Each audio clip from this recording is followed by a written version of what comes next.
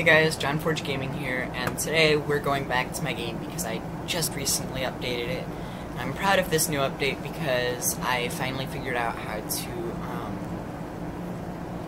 add a save and load system that wasn't just you click this button, it saves it as this file name, you can't change the file name, and you push this up button and it searches for this file, and if it's not found in this certain directory, then you're screwed.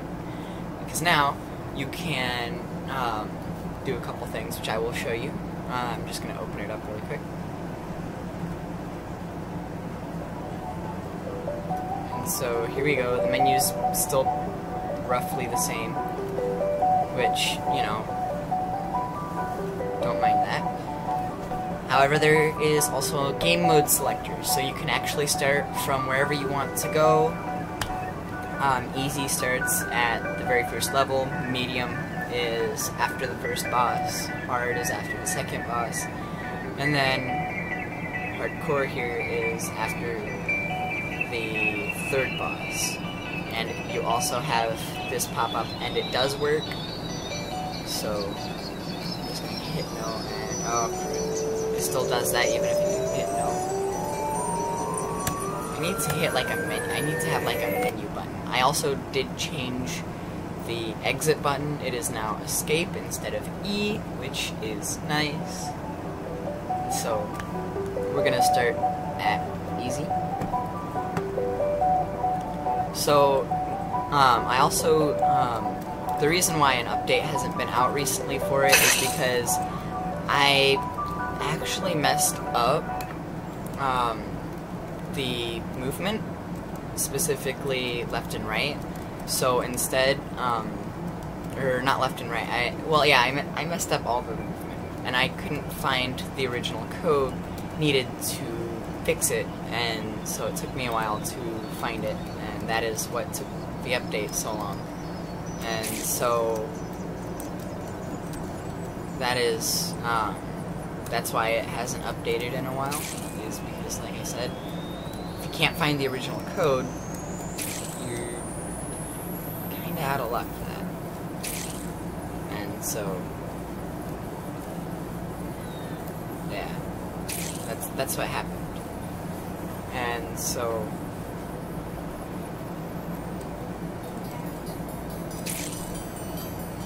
I just kind of found it, I guess I can say.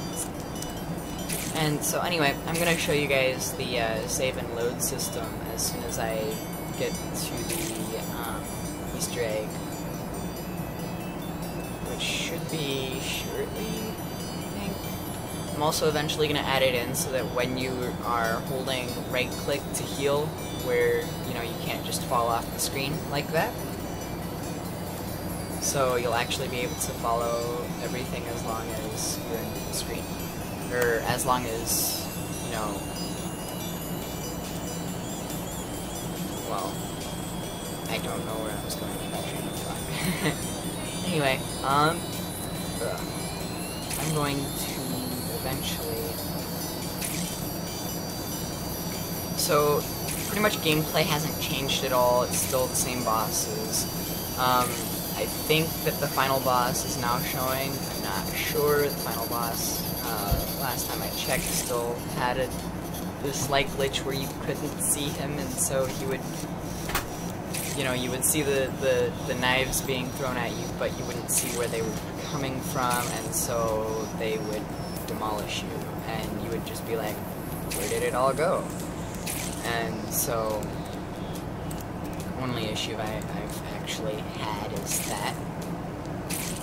So, also, I will be, shortly, or no, I already, took out some extra lives, because, well, if you find the Easter eggs, you end up with almost 2 bars, what might as well be 2 bars of,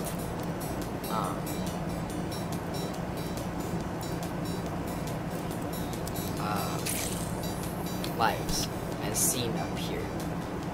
So, I found that there is a file where you can change the cursor, and so I'm gonna have it changed to like a little sword. so it won't, hopefully it won't be confusing. I'll have it like to where the point is where you're clicking and not like the hilt or anything, to where it's confusing. So yeah, I'm just making, you know, a couple of updates at a time. And so, okay, so here's the boss. I went too far.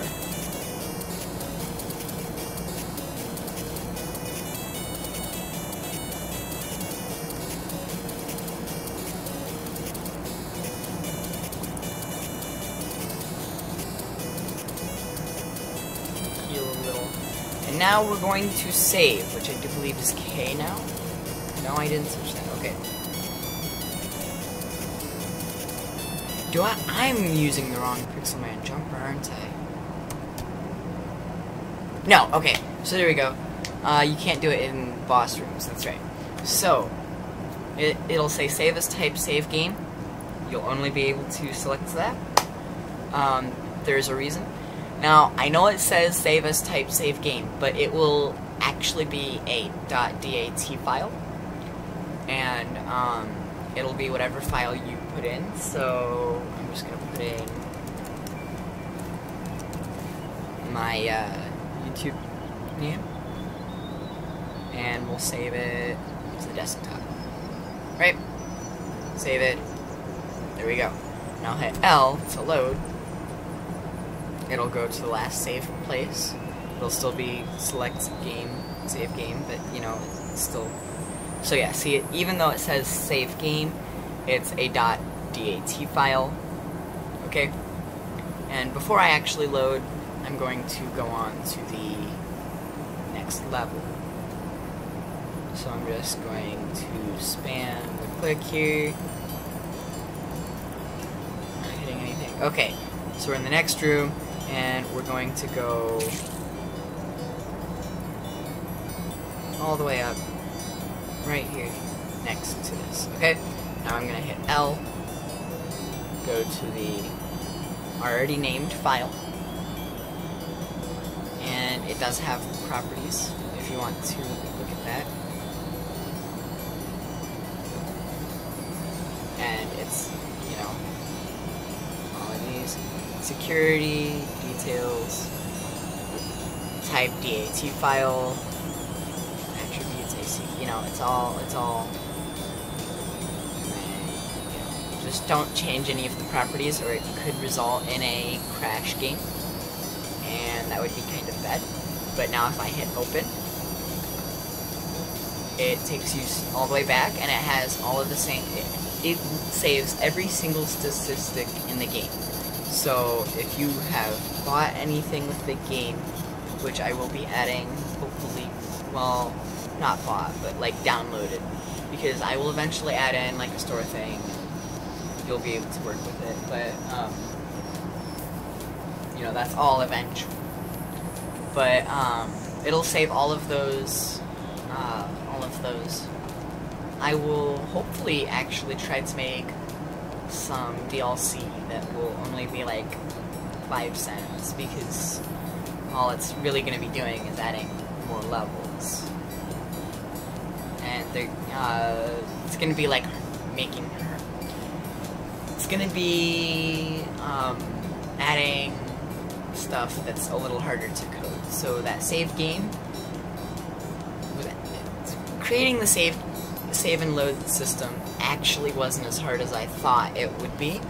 And if you actually go and look online at how much the cost is for some of the custom save games that, you know, you're allowed to buy.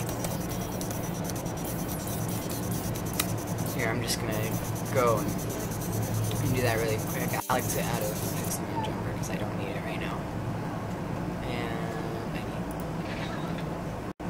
I need mute that. But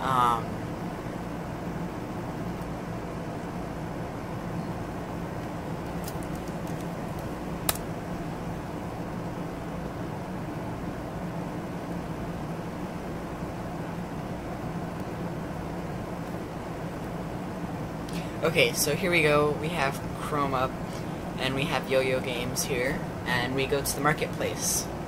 And a lot of stuff in the marketplace does cost stuff. I'm hoping that after I get Game Maker Pro, which should be sometime during the summer, specifically this summer, I will actually upload the code for the save game, because, you know, it doesn't need to be encrypted or anything if it's just like a really quick save of something, right? And anyway, so here's one. Here's a save game. It's a staff favorite, and we'll go take a look at that, right? We'll see what all it has. It's a save game custom system with encryption, which, depending on how big your game is, you might want that encryption. And so yeah.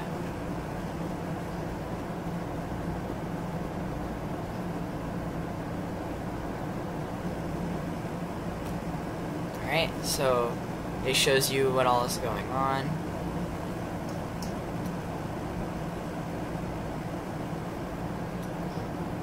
Right, and then if you try opening it in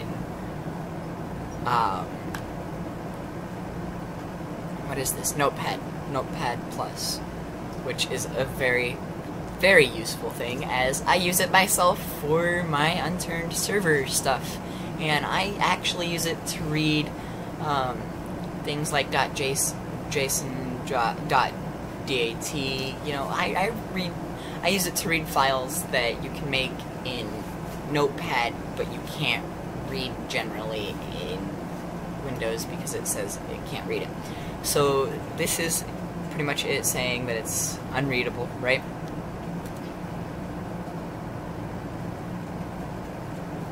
And so, as you can see, if you try to change it, it becomes corrupted. And so, you know, it does all this.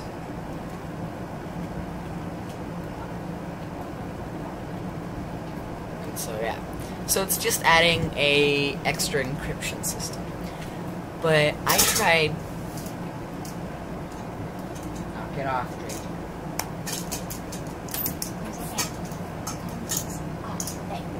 Thank you for making me have to edit my video. It takes an hour just for any regular video to even load up in the thing. So now it's going to take me forever to edit everything you just did out. Bro, stop it.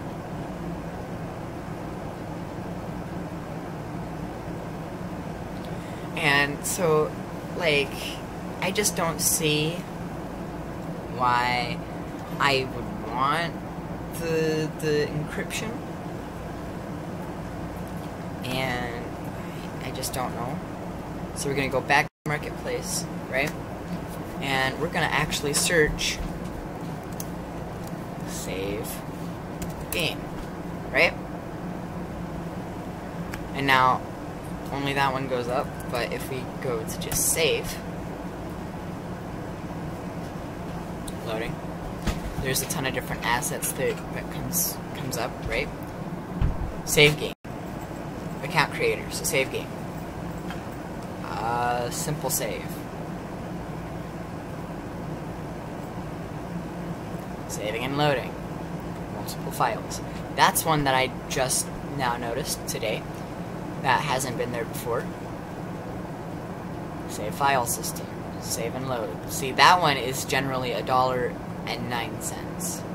So I want to take a look at what this one has to offer.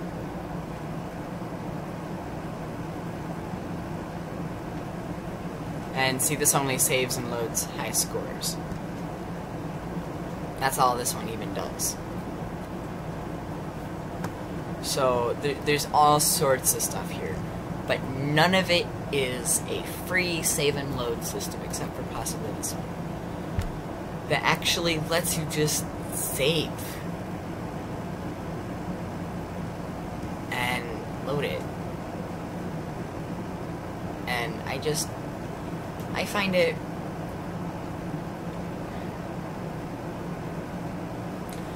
find it hard to believe that out of everyone, you know, creating all of these stuff, all of these things, right? And, you know, some of this stuff is really easy. For example, I'll open up my game really quick and show you just how easy the coding was to create just the save part. And I find it frustrating that people are like, gee, this code is so simple. And, you know, even though it's confusing for, let's say, someone that's new for how to make this, we'll put this up on the marketplace for $1 and say, here you go, you got a save system, and I'll make it so that it's, you also have an encryption system. And you know, we'll have it like this, and the new people to Game Maker will have to buy this if they want a save game that works in this way and also has an encryption. Funny thing for those people, there's this little thing called the internet.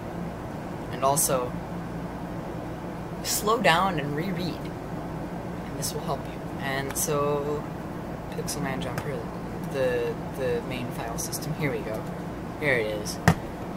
So here we go. I'll go to objects and controllers because I need to go here. Right? Okay, execute a piece of code. That is how you save. That is literally how you save.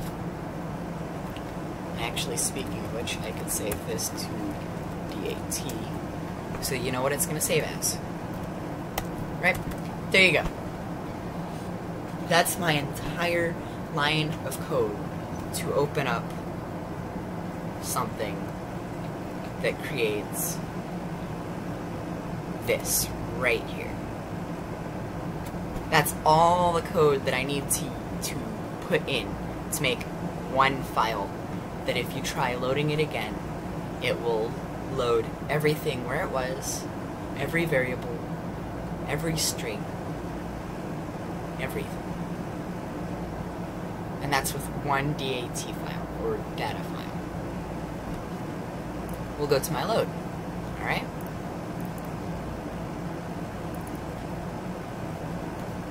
Pretty much the same exact length, same exact thing. Right? Only to load one file that will load the entire game as it was when it was saved. No slots.